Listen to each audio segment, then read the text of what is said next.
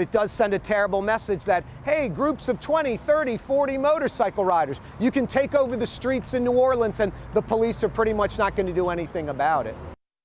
Caught on camera, a group of people on four-wheelers flying down a busy New Orleans street, and the person who shot the video shocked, especially at the NOPD's lack of response as the motorist just rode by in plain sight. Tonight, we went to the NOPD to get answers.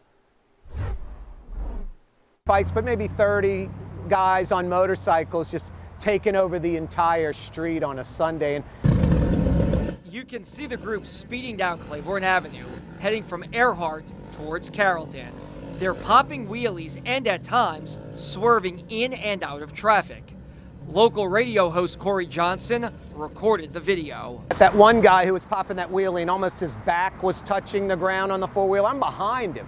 So I'm looking in the right lane. Can I get over if he wipes out? Can I jump up on the neutral ground if he wipes out? And Johnson says the most upsetting part, the crew passed two police vehicles along Claiborne Avenue. One NOPD SUV was stopped by a motorcyclist who was blocking traffic. I don't think the police can pursue it because of the consent decree. And then what are you going to do? They're all going to spread it. You're going to catch one guy. I don't really know, but it does send a terrible message that, hey, groups of 20, 30, 40 motorcycle riders, you can take over the streets in New Orleans and the police are pretty much not going to do anything about it. The NOPD responded saying what it comes down to, a split-second judgment call for officers whether or not to pursue suspects on the streets of New Orleans. And all of this comes as police and city leaders try and crack down on people doing illegal donuts across the city. Many of those incidents caught on video.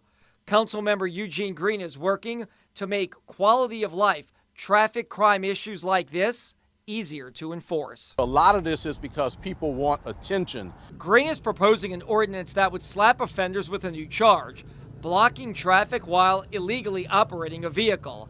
Under that charge, first-time offenders would get a $1,000 fine. Second-time offenders would face $5,000 in fines and wouldn't get their car or bike back until they pay up. I mean, I hate to say it, I'm a native like you, and we kind of get used to some of these things we see in New Orleans. To read the full statement from the NOPD, go right now to WDSU.com.